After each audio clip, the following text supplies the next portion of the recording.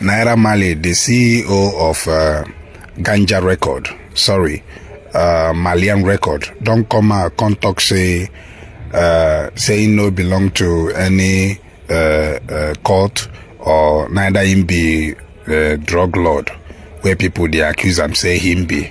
Say he just they do him music. Say he no understand why people come they talk like this. Say him be a decent young man where they live in life normal. They do him music, they write song. But people now don't they accuse the young man based on the fact say now under him na him mobile day before waiting happen to her can't happen to her.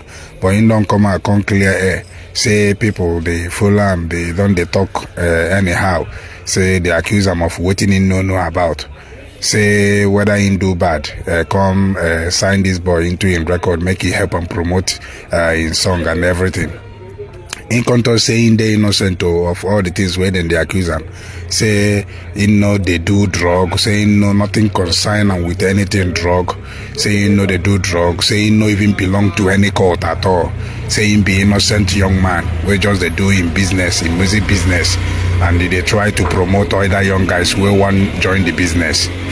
So my country people, now when I go decide whether to how wanna take see this matter, whether I wanna believe them.